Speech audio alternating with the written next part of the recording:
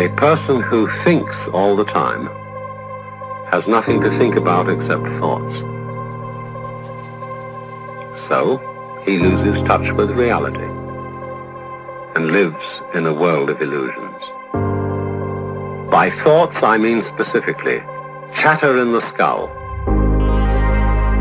perpetual and compulsive repetition of words, of reckoning and calculating.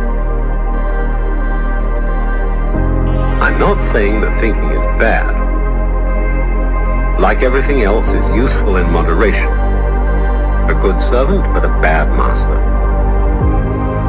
And all so-called civilized peoples have increasingly become crazy and self-destructive because through excessive thinking they have lost touch with reality. That's to say, we confuse science with the real world.